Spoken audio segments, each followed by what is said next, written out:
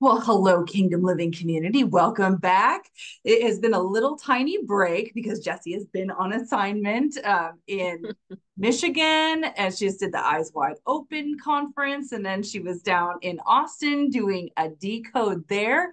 And so she is back. And stay tuned and keep your eyes on the website, kingdomlivingwithjessie.com, for the next upcoming conferences, and there will be a really awesome opportunity for more decodes coming up in St. Augustine. That is the 19th and 20th of this month. And then there will also be another opportunity in Maine in mid-June. So make sure that you're keeping your eyes peeled on the website for dates and specifics because they are both quickly approaching. And today, before we get going, make sure that you have plenty of note paper and plenty of pens. I always go through like 5 pens when Jessie's teaching. They keep running out because there's just so much. But today is so important for so many of you. And today's episode is going to be a prep and a teaching for a subsequent episode this Sunday on riding the storms. But just to head back to a couple notes is also this weekend, Jessie is starting a new book club with Aquarius Rising Africa on their Patreon for her new book, Foundations of Kingdom Living. So if you have that book, if you're going to get it, pick it up. Then you can join them 9 a.m. Eastern this Sunday. That will start. And today's episode for Rise Up is the taking of the key of knowledge. And this is going to be very important because of the decoding that Jessie is going to be doing. She's going to be using the whiteboard today. So we're going to have a little Gonna give fun, it a try. have some grace for her and what she is doing because all know how fun it is to try to, use an electronic pen of some sort.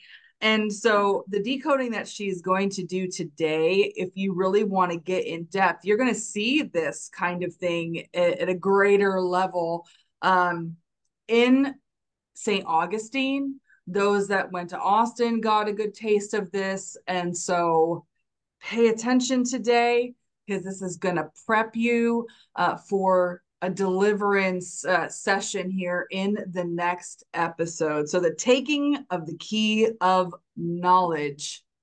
Jessie, oh my goodness. All right, give me 1 second here. I'm figuring this out. So what we're going to be talking about really, that we're covering, and I encourage if you get a chance to go to one of the decode tours, it's really worth it because I really break down the different symbols, the different things that the system uses, and what are their meanings? What are they using it for? They're always communicating in a language that really they consider a secret knowledge and a hidden knowledge. It's something that isn't going to be passed down or in written form. It usually was passed down orally.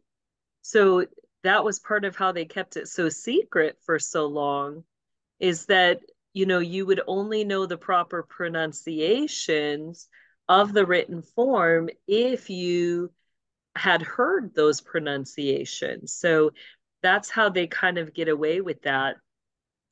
And one of the key words that comes out of this as we begin to look, and this is going to be a Hebrew word, and that is the Hebrew word kalad. And that's made out of three. Oops, that one's not working. Hold on. Just ignore that part. Maybe I learned to write this. Let me see. Is there an eraser? All right, let me try that. Um, as we look at this, the Hebrew word kalad is um, is important because what it means is a key. Okay. And this really is part of the key to their hidden knowledge is that they're using Hebrew. That's one of their base languages. And as we begin to look at the Golden Dawn, um, I really don't. This is one, we've talked about in the system how you've got some books that are reflection books, but you have other books that, they use for summoning and for, teaching, twisting their deceptions, their untruths, their falsehoods. So I really don't encourage you to read the books, but kind of what I'm doing is going through what were some of the books that I went through within this system as a child. Um, what are some of the symbols that they use, or the things that terms that they use out of those books that are important for us to understand in the overall generality of how the Luciferian Brotherhood and sovereign military make their contracts with principalities, and how we can understand as we're, decoding our areas, um, what the different symbols and signs mean, and how that then connects to contracts that, our quadrant and regional leaders in the Brotherhood have made on our behalf, and which principalities they've made those contracts to. How can we go against a strong man if we don't know who that strong man is? Right. And so, that's part of why I'm teaching this, because we do have authority over our areas. God has given us that authority. He's secured it for us as we are a kingdom of priests under the headship of Jesus Christ. And so we're going to get into that today, because even that is one of their biggest lies. Um, they have the knowledge, they have the keys, they have the actual proofs and truths. They can prove who the Messiah is, yet they've refused to do so. They've kept that truth to themselves.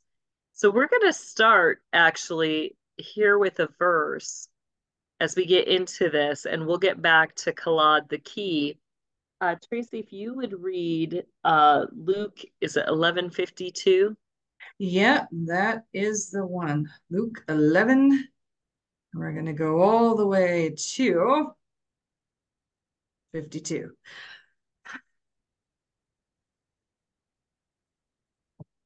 Luke 11:52. What sorrow awaits you, experts in religious law? For you remove the key to knowledge from the people. You don't enter the kingdom yourselves, and you prevent others from entering. Or in the translation that you have, it's woe to the lawyers. Yep. Which, Woe unto you, lawyers, for you have taken the key of knowledge. You entered not in yourselves, and them that were entering you hindered.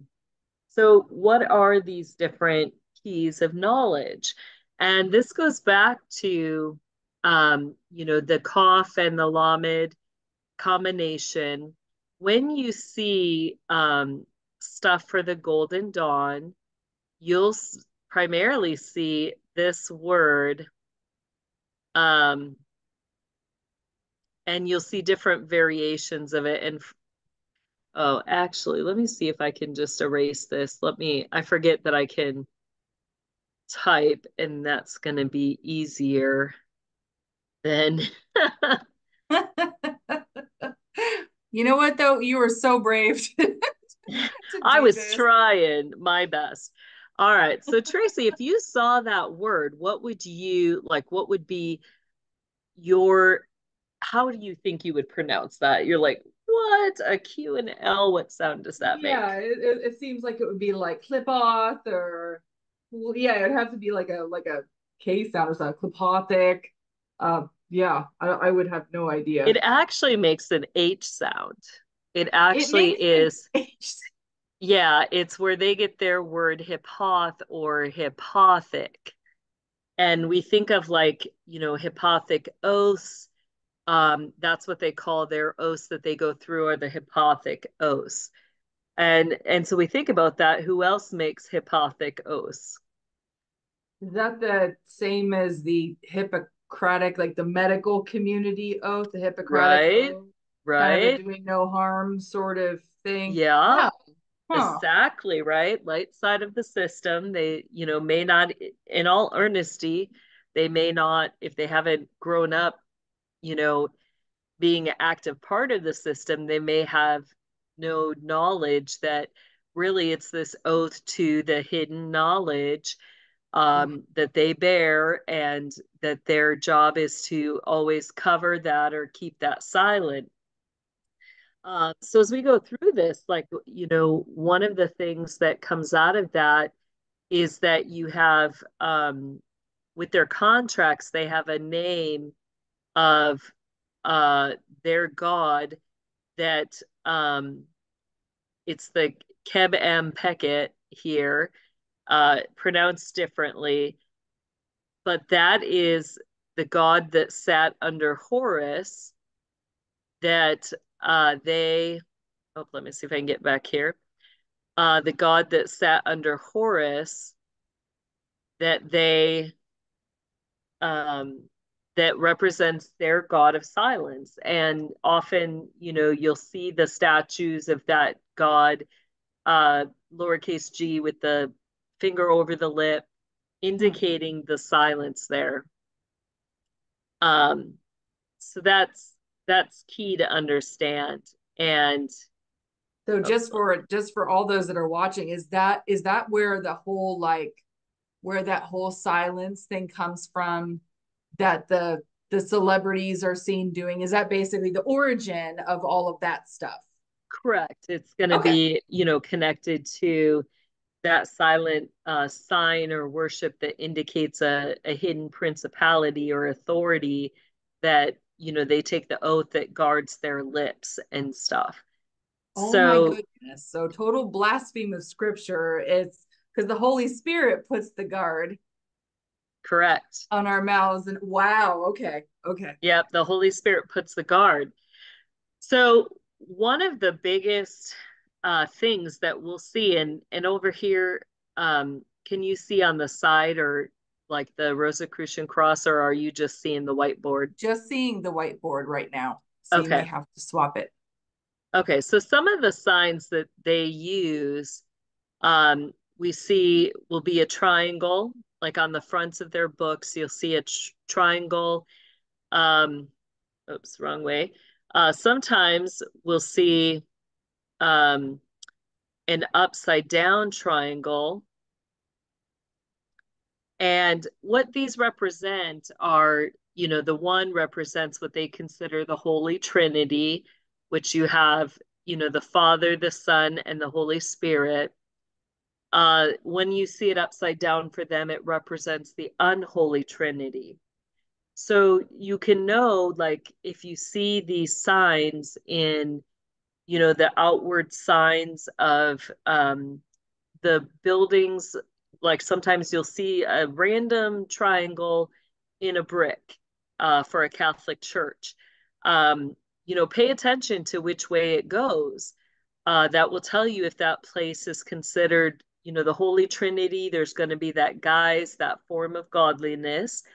The unholy Trinity, there, you're not going to have that form of godliness there. That cover, uh, all things are game in that place, and you can be unholy in that place. So, when you'll see in their images and in their books, that what are these things? These are seals. Okay. Now, a seal is something that they use to mark, and all of their books, you'll see something, you know, marked on the front, and really it's the core of the magic they're engaging in. What is the magic that they're engaging in? It's going to go back to the combination of these two images, um, which is what? What do you have Hmm. when you combine those two things? Yeah, it looks like the Star of David, right? Right, the Star of David, or the sign of Israel, right? Yes. So you're going to be getting into things that they consider coming out of, um, you know, Solomon and Israel, the things, Mhm. the hidden truths that come through Israel. Um, so they'll get further into that, but as we look at this, they'll use some of these things to, again, like bring forward their hidden truths. These are considered, geometrical shapes. They actually prove things. Um, so they're proofs. So when you see this, oftentimes in their literature, you'll see this first triangle with several Hebrew letters. Now, this top letter, um, they often will not put, like, you'll only get that in places where they're showing it, but they won't really show you what it means. Okay, so what we would see is we would see the name of God ascending and descending in Hebrew. So we would see the yod, the hey, then we Mhm. see this thin shin. This is the only double letter in Hebrew, and you pronounce it like based on the dots that will be on top. So, how I remember is that sin is never right. So, when you see the dot, like when you see the dot over here on the left, then you would pronounce it with a S sound. And when you see the dot on the right, you would pronounce it with an SH. Sh. Okay. So it's the only double portion letter in Hebrew um, that has two pronunciations. You do have where dots can be applied to other ones where it will soften the letters. So, like you have the bait. If there's a dot in there, instead of a B sound, it will make a V sound. But this letter actually has two portions.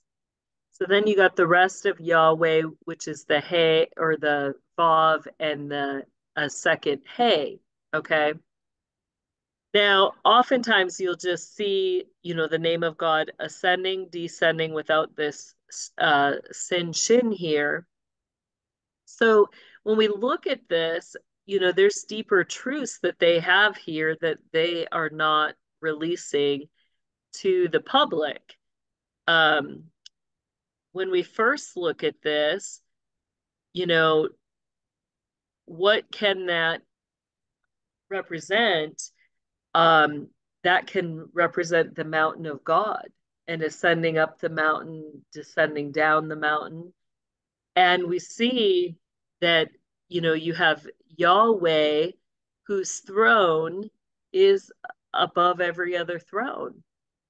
But we're going to get deeper into that because, if this is Yahweh, what happens when we add that shin here? We get Yeshua. They literally have the name of the Messiah in their teachings, Yeshua, whose name Oh my is gosh. above every other name. Jesus. Yeshua's, which is exactly what scripture tells us, that his name shall be called Jesus, in English, because his name is above every other name. So let's read a couple verses on that. Why don't you start with that with Yeah, the first verse that we had there? sure. Which let me see. I'm in Philippians 2 right now. Yep. Therefore, God elevated him to the place of highest honor and gave him the name above all other names, continuing in 10 that at the name of Jesus, every knee should bow in heaven and on earth and under the earth. And 11, and every tongue declare that Jesus Christ is Lord of the glory of God the Father. And so think about this, that literally is the double portion here. What they will do is they will mirror this, and this is where we get, the diamond Oh, shape that I yeah. often use. And so in the same way, ascending, you have Yah, and here you have again the Shin, and then you have the Vav and the Hey.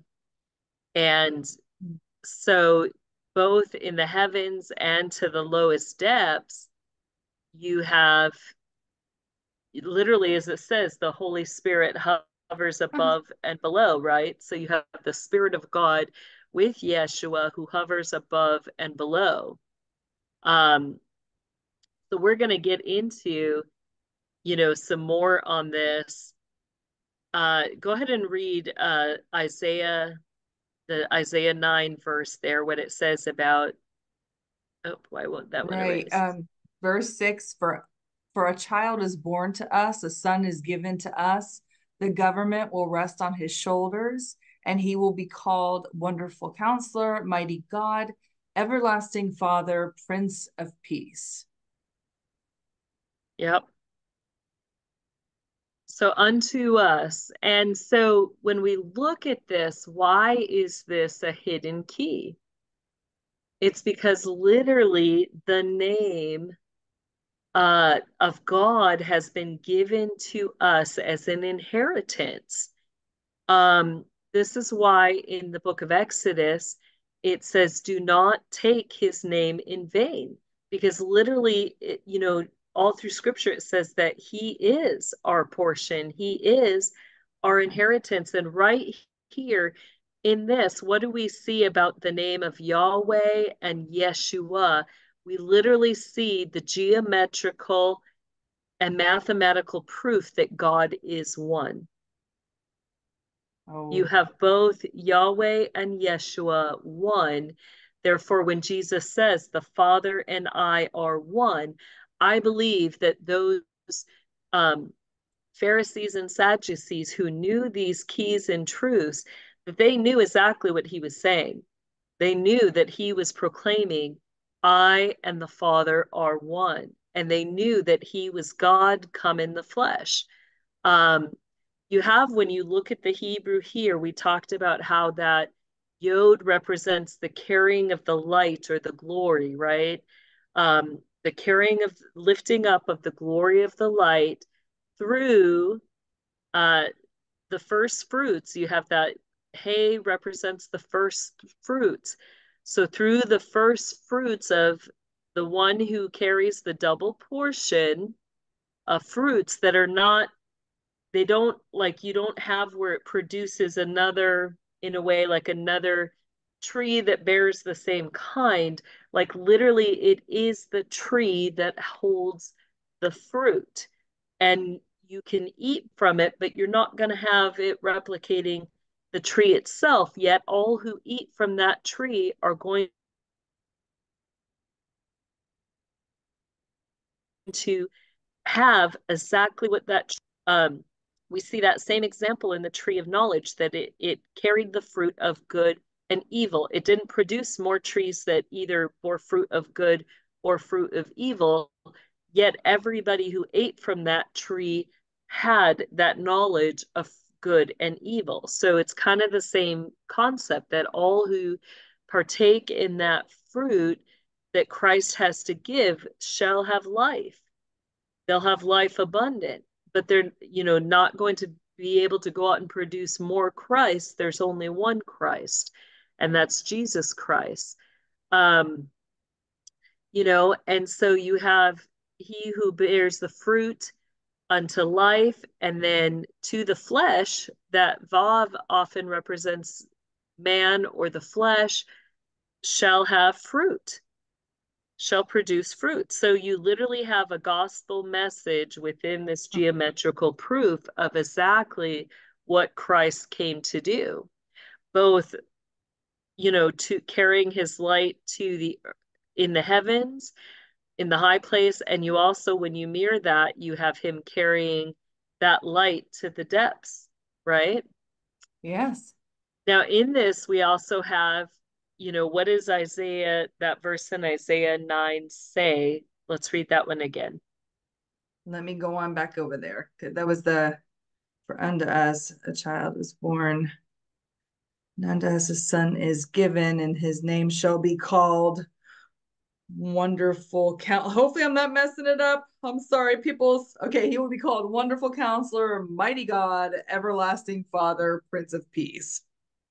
And is that the first part? Does it say, and the government shall rest on his Oh, shoulders? yes, that go in verse 7 is government and its peace will never end. I apologize. That is in verse 6. For a child is born to us, a son is given to us, the government will rest on his shoulders, and he will be called Wonderful Okay, Counselor, so we Mighty had God. Isaiah Yeah, 9, verse verse 6. 6. Mm-hmm. Right. So we know that the government rests on his shoulders, which that truth is right here in this symbol. You have, you know, you have this government almost like a mantle resting on the shoulders or the arms, right? And so as that government rests, like that has to do with the Holy Spirit, who takes that place of resting either temporarily or permanently. When the Holy Spirit rests permanently, we see a structure placed. Like in the Old Testament, they had the tabernacle, then it became a temple or a house. So think about this, that literally it shows Jesus Christ and that sin shin representing the wings of the dove of the Holy Spirit resting on this place, whether it's the high place that's above every other place, or whether it's that point of the neck that goes over the shoulders. You have the Holy Spirit, the Son of God, that rests in that place. Now, one of the things that in the system they will do to bypass that and think about this is their symbology that we'll see. We'll see the symbology of a spade, okay, a shovel. And what that represents, they'll also show it as like these series of dots that represent the thorax, which is the place in the back of the neck. Oh my Um, goodness. so that point where your shoulders and the back of your neck connect to the head. And what they'll do is right at that place, like when they do their prayers, they literally will put the Bible or their hand, like usually it'll be like the Bible on the back of that thorax area, and they'll bend somebody down, like so you're facing down, and they'll put that Bible on the back of the thorax. That's a sign that, your pastor or the men who are praying in your church are brotherhood. Usually it'll be a white Bible that they'll place on the back. It could be a black one too, I guess, but they'll put it on the back, and that's because they're putting another word, a false word, on the place, a false cornerstone on the place that belongs only to God or Jesus. Like, the men are to wear the head covering, and in prayer, they would wear those mantles, which Oh my represented goodness. the Spirit of God. So they put a false thing. So think about that, right? What in the Old Testament, what do we see representing that covering or mantle before God? We see a cloth, right? A prayer Mm-hmm. cloth or a headpiece. That's what God assigned. But what do they assign over it? They sign over it usually the King James version of the Bible, and literally put that false word over the back of the neck to take a headship and authority at that capstone place. So that's one of the things that they will do. Yet they know the truth. And this is why the Lord gets so angry and says to them, "Woe to you, lawyers, for you have taken that key of knowledge and you entered not in yourself." They don't enter into a true relationship with Jesus Christ, who has all authority, all power, and who's able to give that authority and that power out as an inheritance. But they take false authorities and false um, false images, false symbols. And he says, and to them that were entering in, you hindered, so they attempt to sway people with a form of godliness, but really, it keeps us from being in that relationship. Again, what do they do with that law or that word of God that they push? um, they push perfectionism, that you have to memorize all the scripture.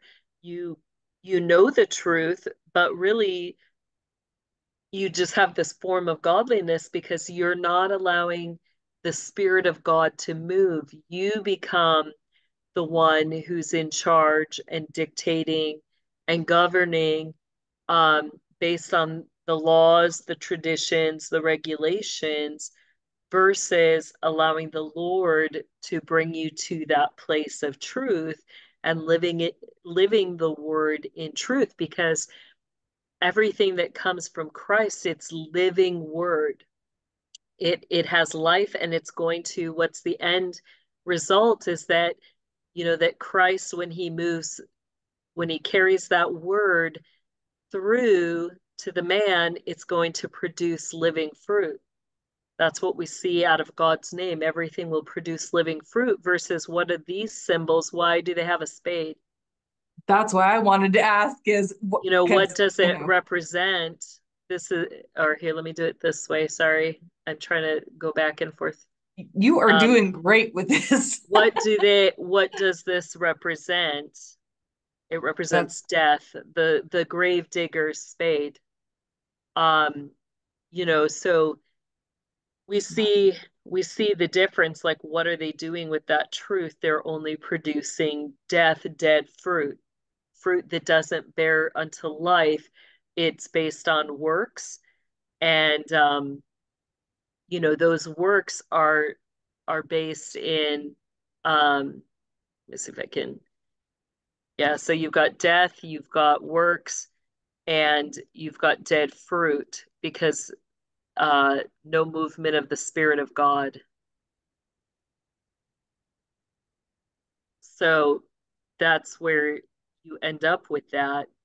Um, so in that, it's so important to understand that this is behind their beliefs, that anybody who's entering into, beginning to start their degrees and elevating towards the order of Melchizedek, which, the order of Melchizedek is the top government within the Luciferian Brotherhood.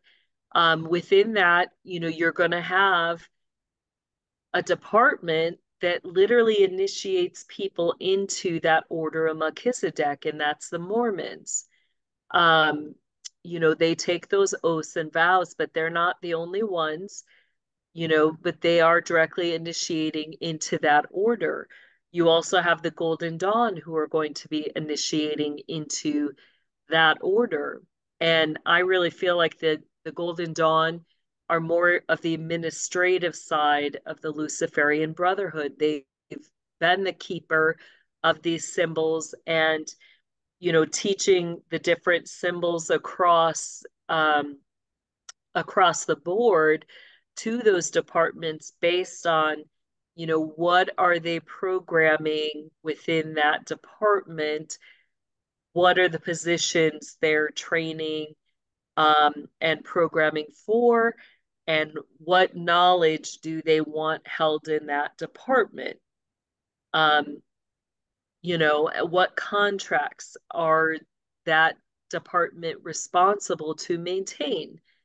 Basically, they've set up the 5 departments: the Masons, the Jesuit Catholics, the Mormons, the Satanists, and the Kabbalah, to be keepers of contracts with principalities. Now, so. as we get in, go ahead. Sorry, one quick second, just for anybody who is kind of super new to the way these things work. Like when you're talking about the contracts, like you are talking about like basically a business contract of, if you do this, I will do that, and here's our handshake on, like, between one of these groups and whatever principality that there is the other side of the contract. Right. Like that's okay. Okay. Yep. Good.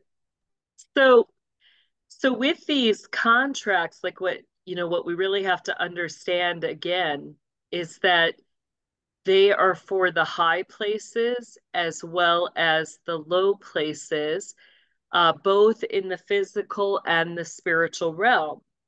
And what they do is, they will use that name of God, Yah, and then the way.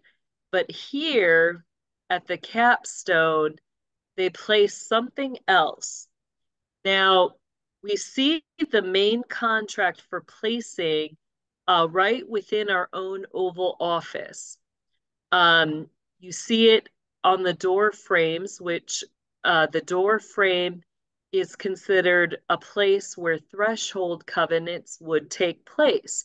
So you'd have the threshold down here at the bottom, but you also have a threshold up on top.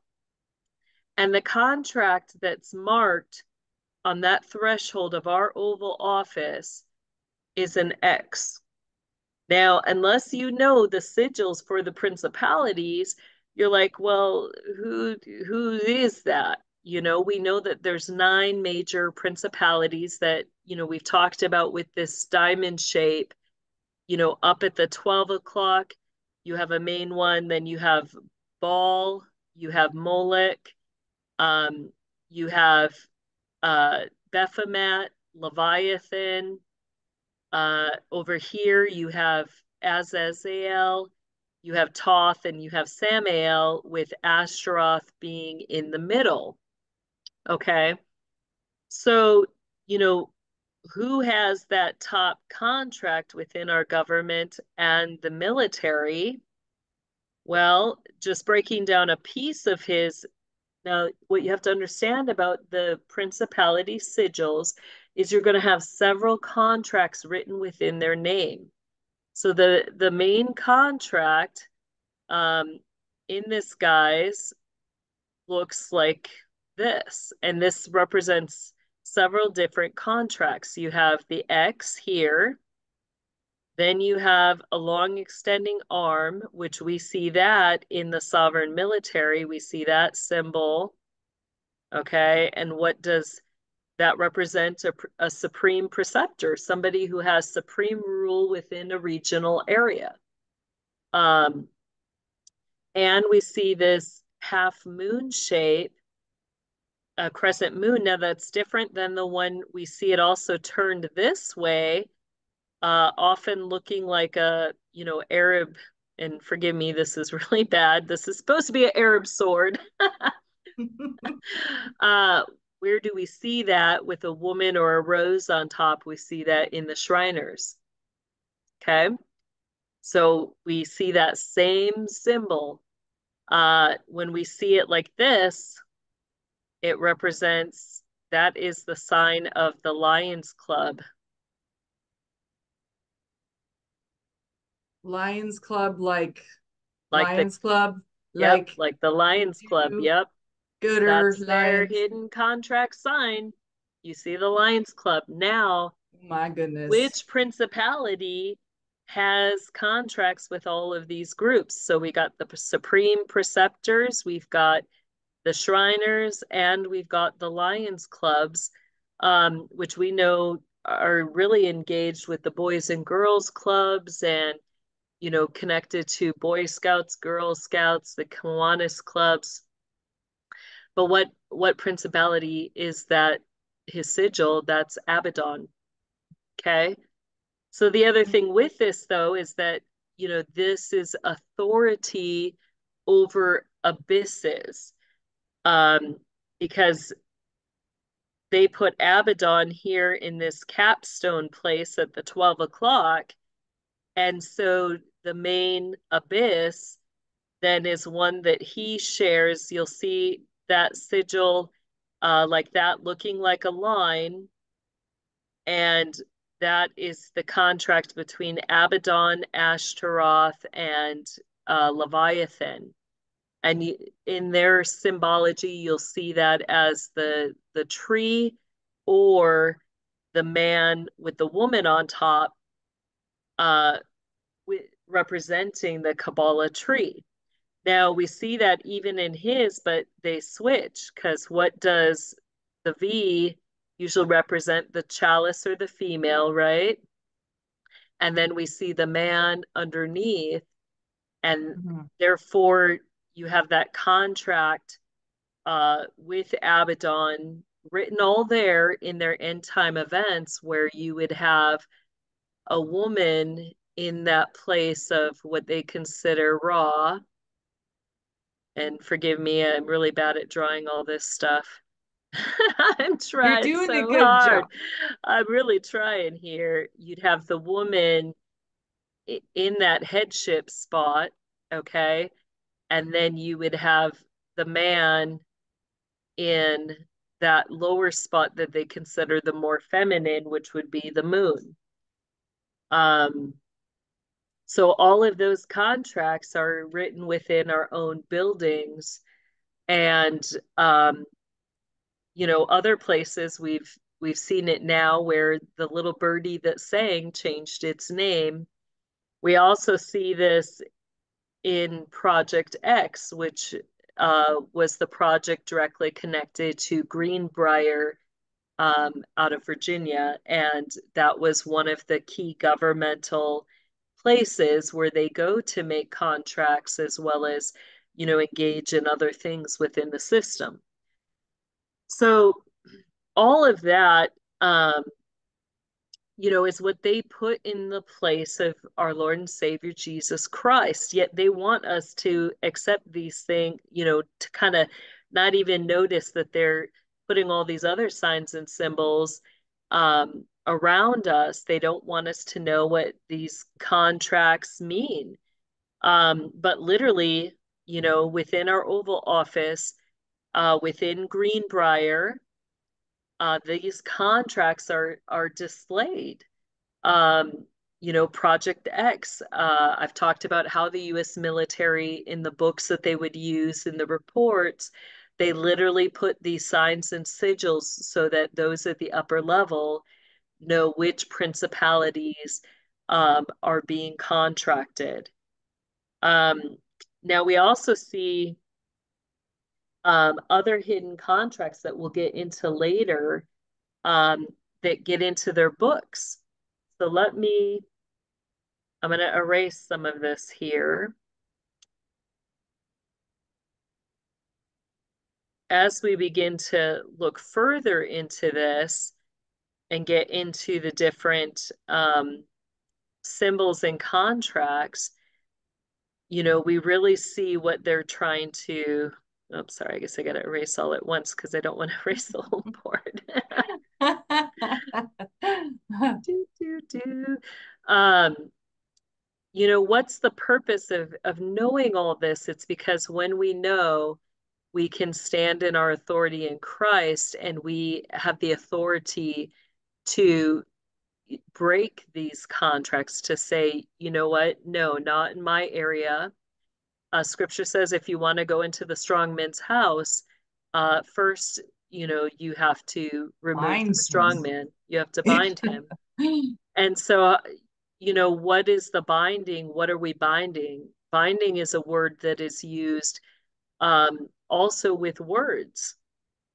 If we have the authority to bind and loose in the heavens and the earth, that means that we have the authority to bind these words, to render them useless.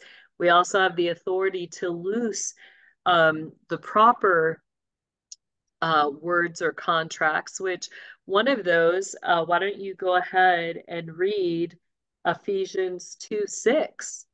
That contract speaks of what is the authority that has been given to us in Jesus Christ.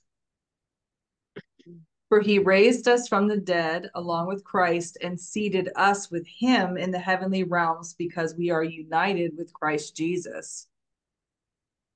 That's right. We are united with him. And with that, when we have confessed our sins and we've received Christ as our Lord that is important term to remember.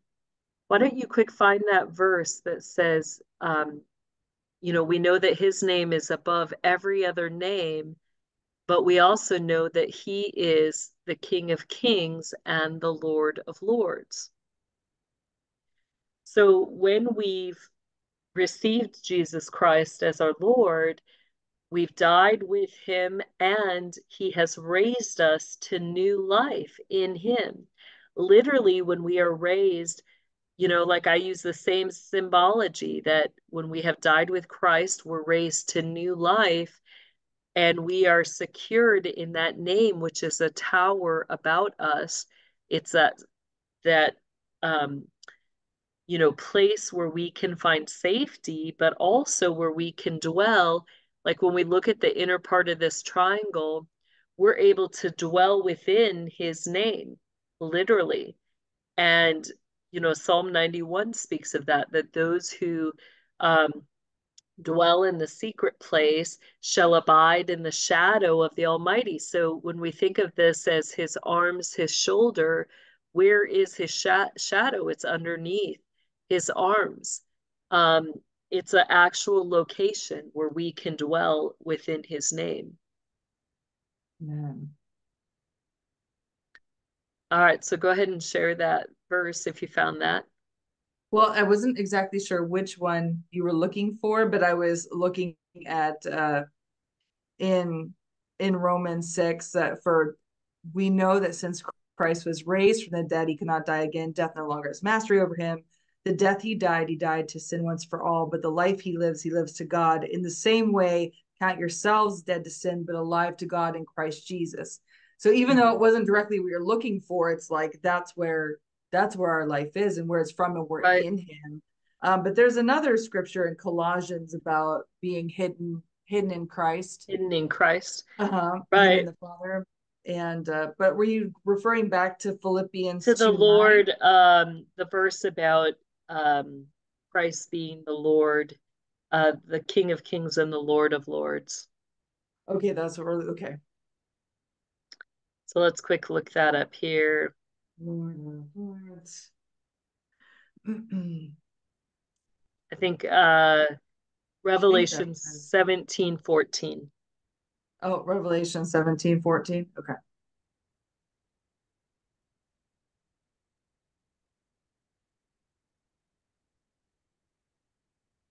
Together they will go to war against the Lamb, but the Lamb will defeat them because he is Lord of all lords and King of all kings, and his called and chosen and faithful ones will be with him.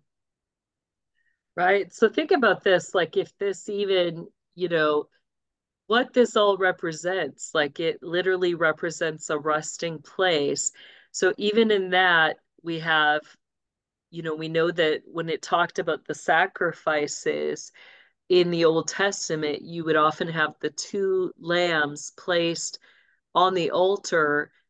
One would be sacrificed and the other would be set free. Um, one representing the scapegoat, the other representing the living sacrifice that is offered as the first fruit. So both the sacrifices, that were to be made by Cain and Abel, the one sacrificed the sheep to death, the other was to sacrifice something for life. But in that you have, it says that they will make war with the lamb, the one who's up here. You even have it could be besides the wings of the dove, the two horns of the lamb, right? And it says that the lamb will conquer them because he is the Lord of lords and the King of kings. And those with him are called and chosen and faithful. So, there's just so much in these verses when we really look at the different, the depth, the height, the breadth, the width of the things that have been given to us by the Lord, and when we really understand those things.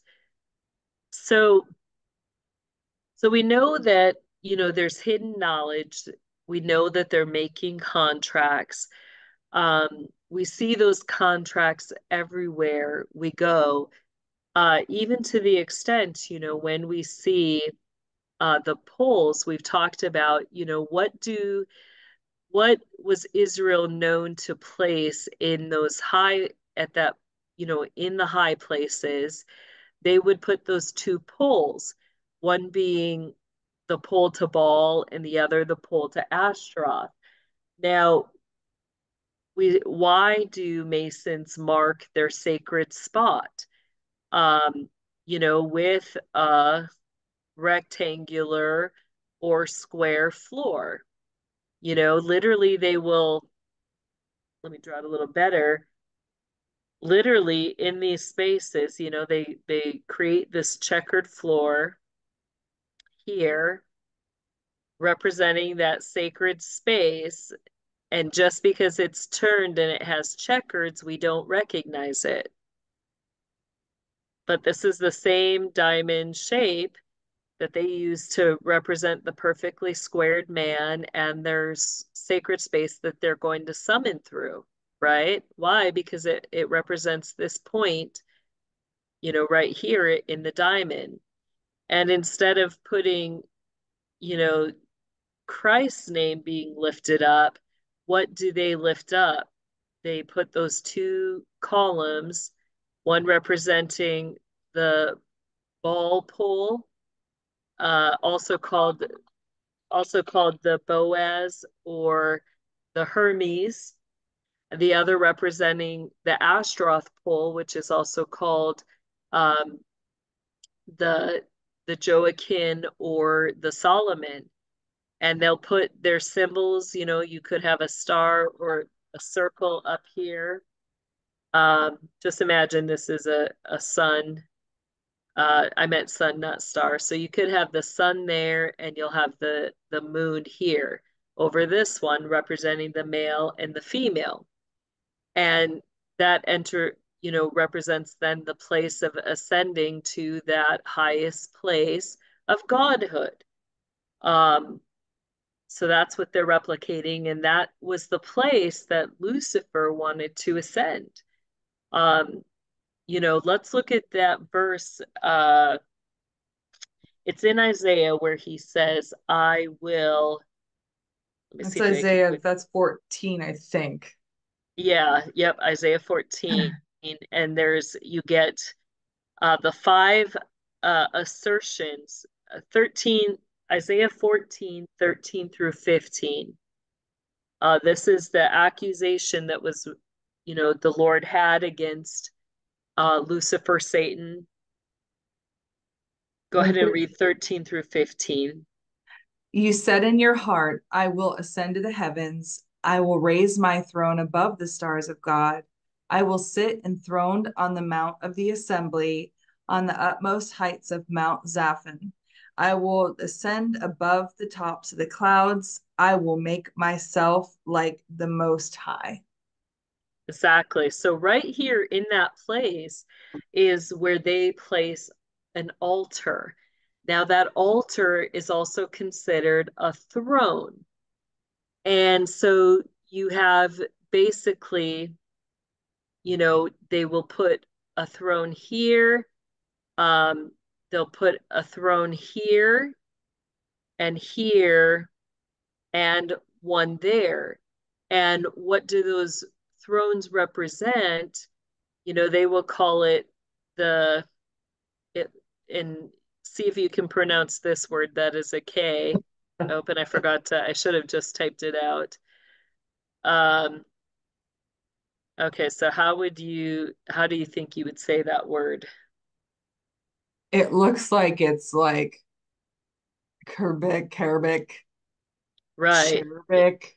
In English, we would say cherubic, right? So what are the cherubic or the four faces, the four directions? We see that in Revelations. Goodness. Yeah. We see the face of, we've got the face of the eagle, the face of um, the lion, the man, and the Ox. bull. Okay, but all of those represent thrones that they set up. And these thrones are for contracts or authorities. Um, you've got both to the heights in the heavens, which they were cast down from that, so they don't have the authority over the heights or the heavens. What they do have the authority over that they've taken is the authority over the abysses.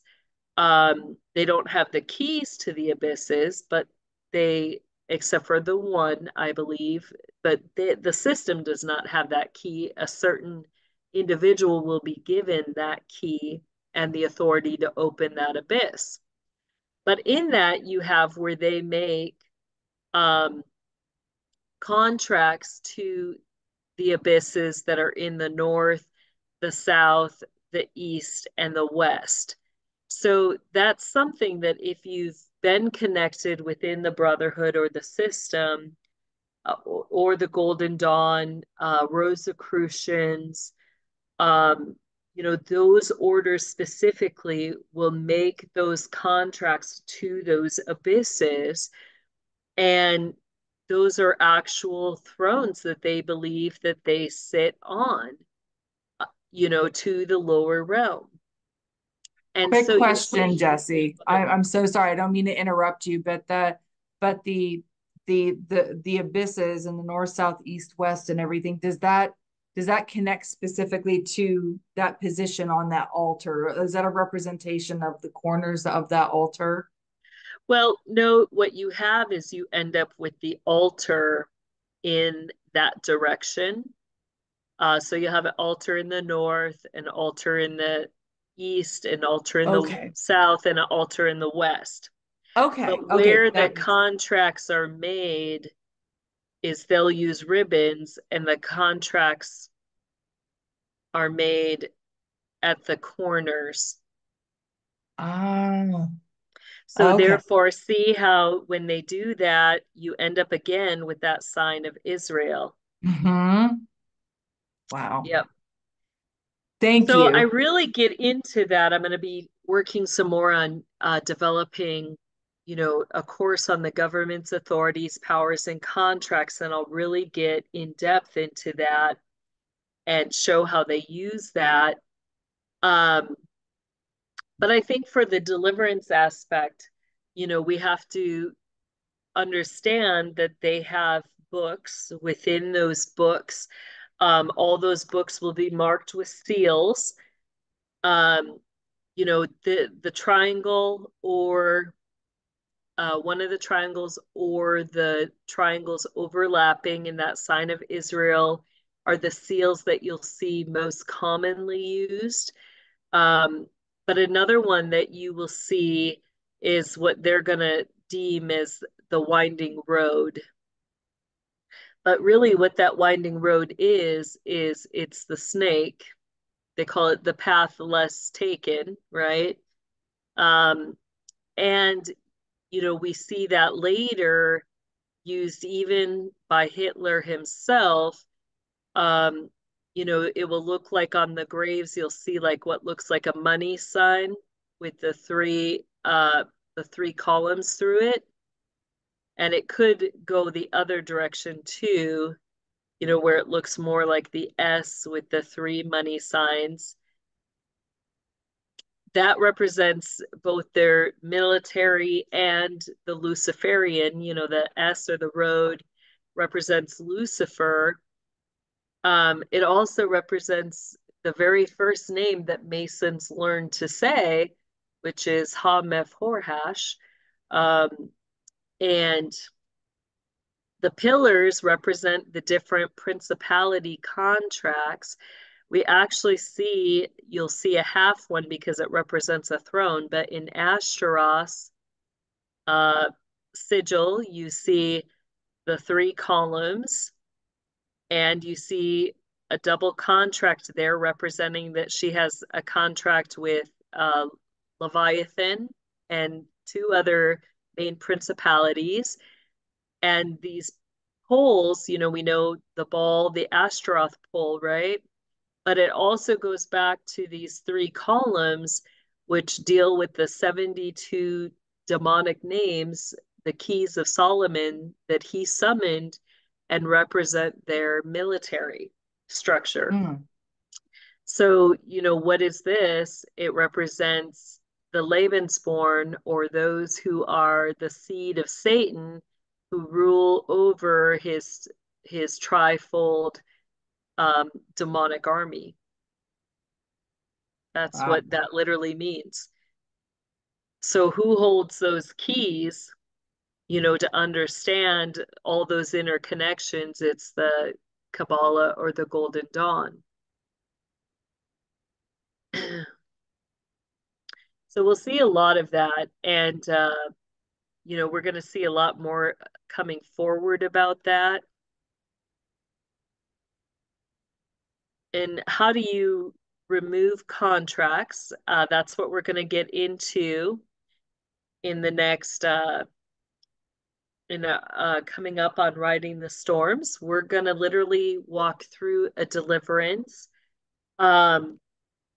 One of the things real quick that I kind of just want to briefly go through as people are preparing for that, let's pull up that resource that we did. So we put together a deliverance for those who have been part of the Golden Dawn. And in that, we kind of grouped it into sections. It's important to understand that the Golden Dawn goes by different names. So you may see it as Order of the Golden Dawn, which is, what I commonly call it. You also have it called the Hermetic Order. It also is called the Order Hermeticus Aurorae Aurora. So you may see the Aurorae Aurora that as well, or the sign of the double. You also, ironically, because they're always coding stuff, right? It also can be seen as the triple A. And why would that be? Because that would represent the three pillars that go back to, what they're going to, the keys that they're going to be teaching. So, the first thing you want to do when you're doing the deliverance is look at what were the different names that you were associated under, because those they're going to establish as a head covering or headship over you. So whatever names you called that system or that secret society or that circle group that you were a part of, those, and if there was more than one, each of those is going to be a headship that you placed yourself under within the system. Each of those have, a governing body.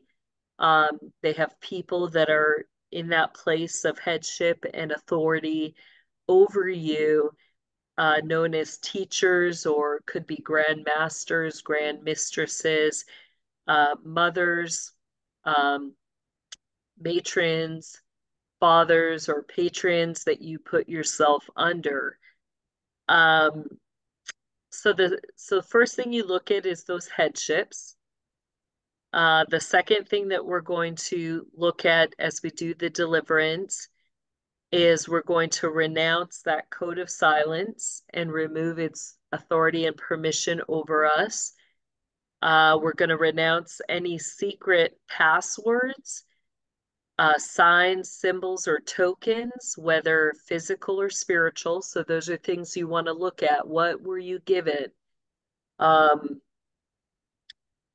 Those passwords can be given in secret. It can be a name of a being, a new name of God that they give, the correct pronunciation of things, like it could be, this hippothic oath that you take. With that, usually they'll do seals on your forehead. Those can be done physically, where they're taking ashes, or, and drawing those symbols, whatever they are, or they could be, literally placing a seal over your head. They could actually use the scripture itself when they do that, as a sign of the spade or death that they, put on your forehead. Um, when they do that, you're swearing an oath. They also could draw the symbol on the palm of your hand, and then you place your hand on the Bible or the word, meaning that there's an oath there. But if that, is not the sign of Jesus, which is, it's not going to be, they're not going to use um, the nail holes, so they'll use a different sign or sigil when they take those oaths. Um, so those are places where they could be. They also could, some of us have been through ceremonies where they would have a bowl of water and they would cast an image of your spirit or your physical body on that water, and then using blood, they would tattoo or imprint upon your image on the water those signs or seals or sigils on your body. Or, it might be a written word, but it's not going to show up on your physical body. It's they call that soul imprinting, which is basically like tattooing your soul. They commonly will do that with the 72 keys, where they will have three children stand together, and they literally will imprint the couple scripture verses on your body. Those three verses actually represent the um, the 72 uh, letters together, which represent the name of God and represent those three columns. So, they can actually imprint that on to souls and have all 72 demonic spirits represented on your body. Um, so, sometimes they'll do that to try to create those doorways, those openings to those spirits. Then they'll seal those either with fire, water, or blood, or a combination of all three. So, they'll start like a fire and they'll have blood on there and water, and it will be sealed on your soul. That's how they do it. So those symbols that they use also represent a threefold cord that can't easily be broken, which is why they'll do it on three different children, or you'll see the three columns, it represents that threefold cord. The main, we went over the sigil, the main principality that holds those threefold cord treaties is Ashtaroth. So she has those, and then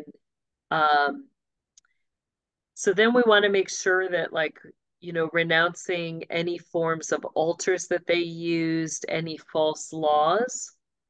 When they use Old Testament scriptures and write those on your body, that is a form of using God's word falsely and creating a false law, because God didn't create, or continue to allow those 72 or spirits, that the keys of Solomon speak of. He didn't give them that authority. He gave it to those who were his kingdom of priests under Jesus Christ, those who are part of the true order of Melchizedek under Jesus Christ.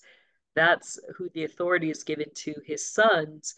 The other ones, those powers and authorities that are trying to keep authority in those areas, they were cast down. They lost that heavenly connection to the authority, so they no longer have that. And therefore it's a false law if it's kept. that's also partly why they claim the emerald tablets and the law written on the emerald tablets, because that emerald represents the stone that Lucifer had, that Michael struck out of his breastplate when he was cast down. So they've literally written the false law on the emerald tablets.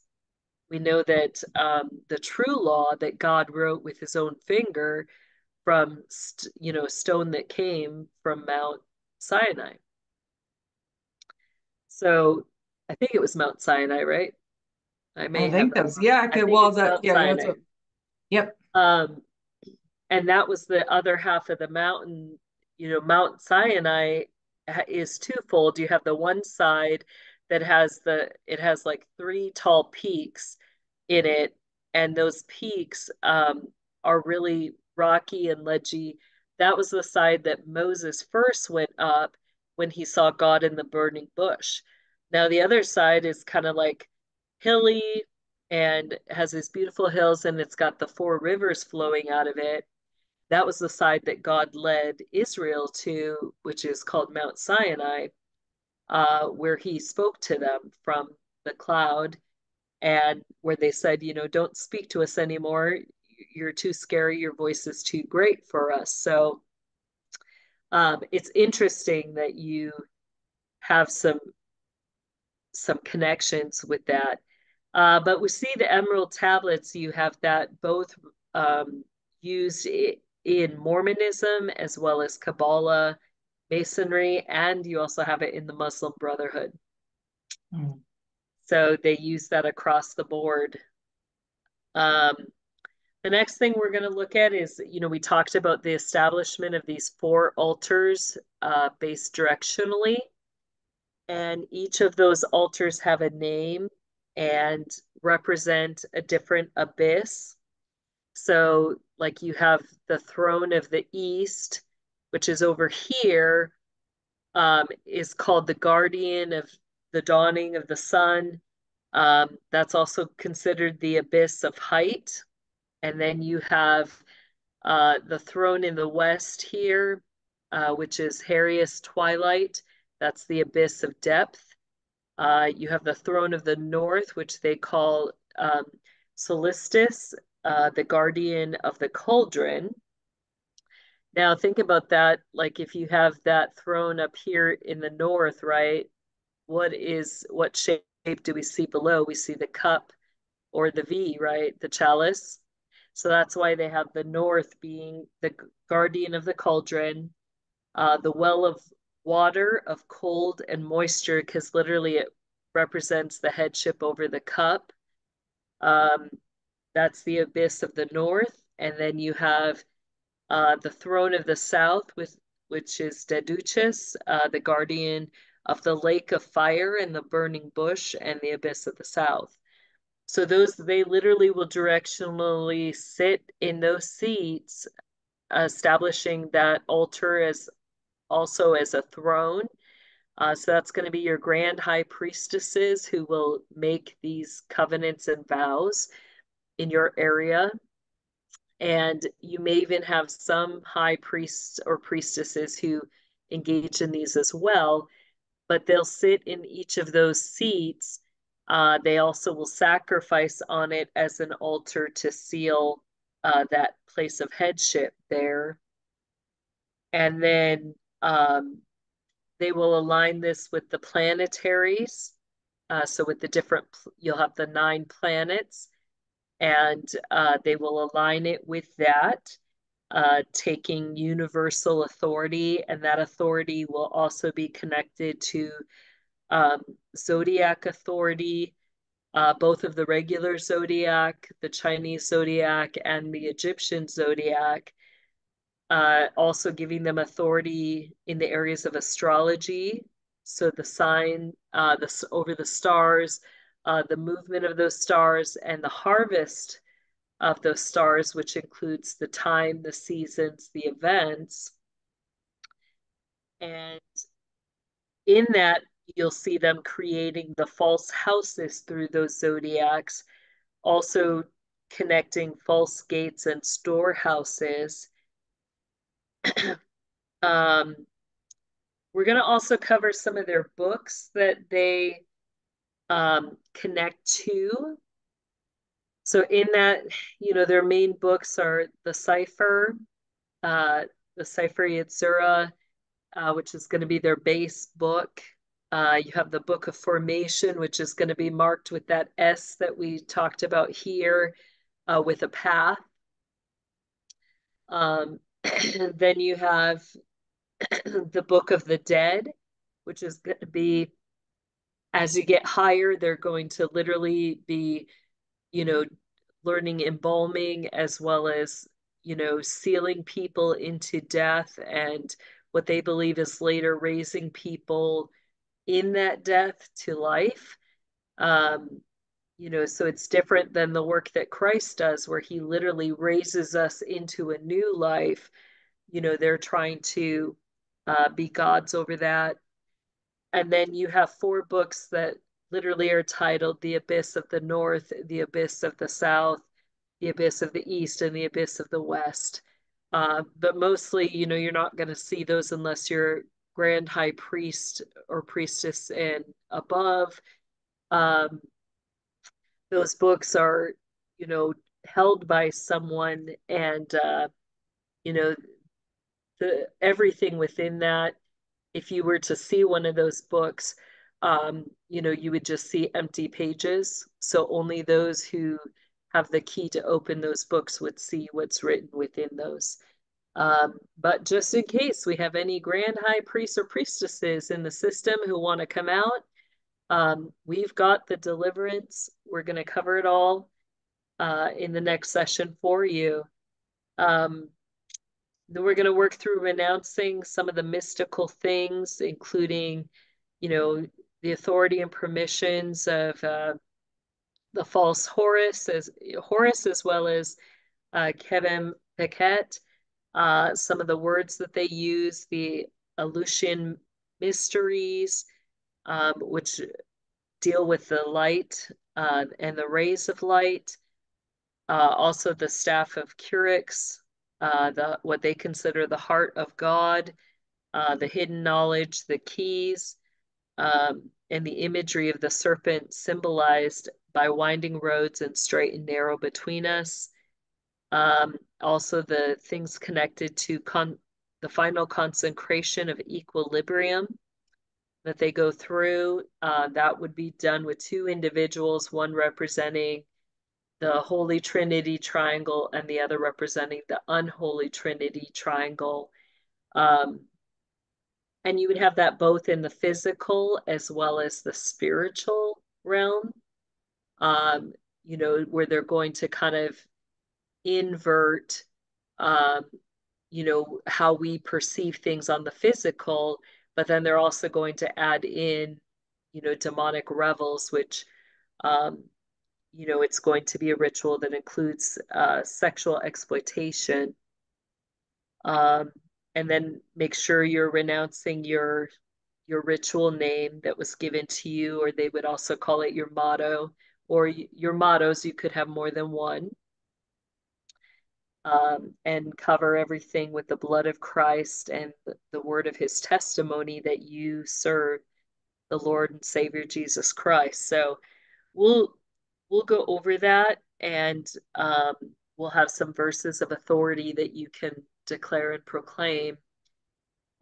That's part of why I went through explaining, the true headship of Jesus Christ, because that's important to understand in this, that you have to give back, you have to receive Jesus Christ as your Lord and give that headship back to him in order to be free from the false headships that they've set up within the Brotherhood and the Golden Dawn and the Rosicrucians, the different orders that go along with these teachings. So we'll cover that in the next one. Tracy, would you like to cover us in prayer as we close? Thank you, Father, for the understanding and the wisdom that goes along with it, so that we can move forward without any kind of fear, but that we can move forward in faith with the authority that we have been given by you with that full understanding of what is our true inheritance, so that we can expand the kingdom, so we can announce to others that we have a king. He's amazing and he loves his subjects, and he doesn't want to put us under his foot, but he wants to have us sit next to him on his throne of grace. So God, we thank you. Bless Jessie for sharing this with all of us too, Lord, in a way that we can get it, and for her courage in mapping it out on a whiteboard too for us, Lord, so we have something that we can see and identify and then recognize. So I thank you, Lord, and we bless all of those that are listening in Jesus's name, that they will receive the understanding, the revelation, and be able to share with others and do what it is that you've called us to do. In Jesus's name, amen. Amen. Remember, next time on Sunday, get ready, because that's when Jessie will take everybody through the deliverance from the Golden Dawn.